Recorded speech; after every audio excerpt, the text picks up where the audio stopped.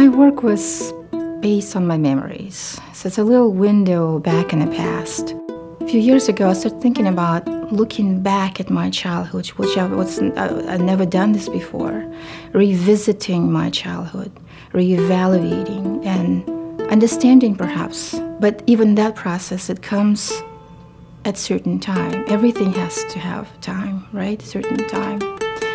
I would like my audience to have their own, perhaps find some connection, and in this particular painting, perhaps recognize themselves in this portrait.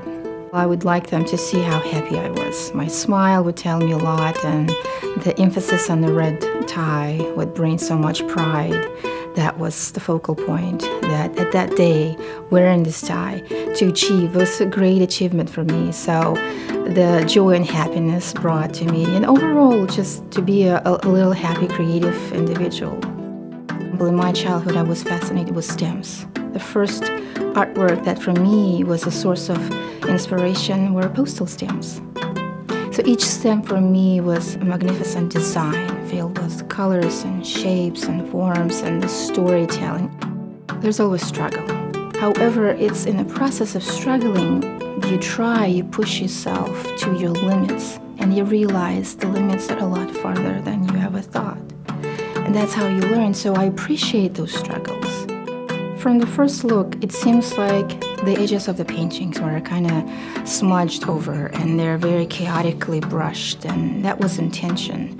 To bring the emphasis to children, to child smile, the girl smiling, and the tie, that's connection, the joy and happiness, and everything else is kind of pushed back and sort of like an atmospheric perspective, because this image, a fragment of a memory, so it shouldn't be as vivid, as accurately depicted as you would see high-def image. So it's meant to be in such a chaotic way.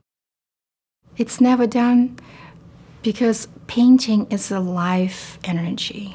It's growing, you're growing. You're never the same today as you were yesterday.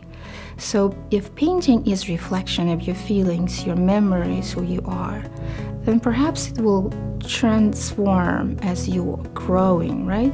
So maybe it is a reflection of me 2 years ago, but if it's in my possession, in my studio, there's constant urge to come back and revisit and perhaps add more, whether it's a composition, color, or conceptual or idea or something else. And I like that. It is dialogue with yourself. I have very high expectations of myself, probably, hopefully because I know I can do a lot more. The art spirit is you. Your soul, your spirit that is inside, what guides you, that's who you are. And you allow that energy to express and take whatever venue it wants to take